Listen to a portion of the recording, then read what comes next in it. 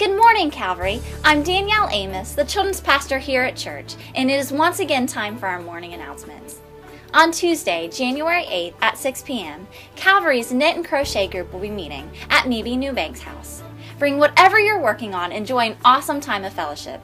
If you have any questions, please see Mimi or Karen Van Oster. On January 20th, during the AM service, we will be having a Winter Fest for the preschool through 5th grade classes.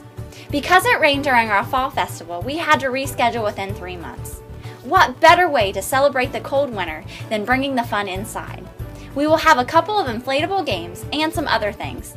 Make sure to bring your kids and their friends for a great time. If you have any questions at all, please see Philip or myself.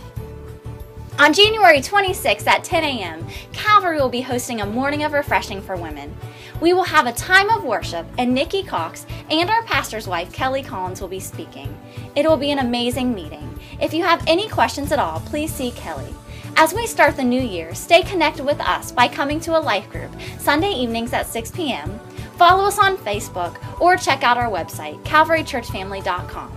Join us as we embark to make 2013 the best it can be.